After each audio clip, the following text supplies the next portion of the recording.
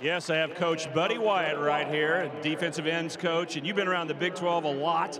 You've been around Kansas State football on the other side. Now you got the Power Cat on.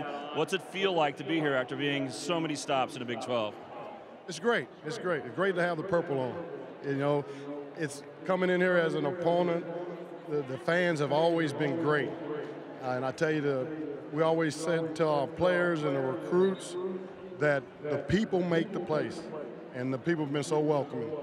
We're glad to have you here. Right behind us, there's a drill going on. What are you trying to accomplish there from the defensive ends? Oh, we're just trying to get a little physical, trying to work on our block recognition, our technique, making sure our hands are correct, and we have good footwork. Pass rushing is so much fun for the players. Where are they with their techniques now? What is your philosophy on them getting to the quarterback? We're a work in progress. Okay, we're getting better. We're still not there. But the kids are working extremely hard. I'm excited about the group of guys I can get work with. And so we're going to continue to get better. I know you believe in physicality. The whole staff does, and being an old school football guy, you obviously do. But nowadays you have to tone that down a little bit. How is it working with defensive ends today where you don't have quite as much physical contact?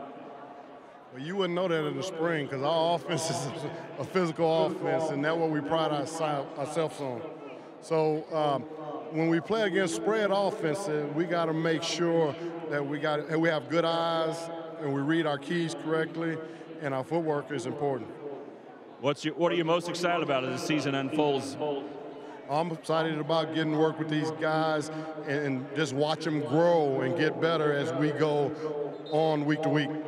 It's Buddy Wyatt, defensive line, defensive end coach for K-State. Thank you, Coach.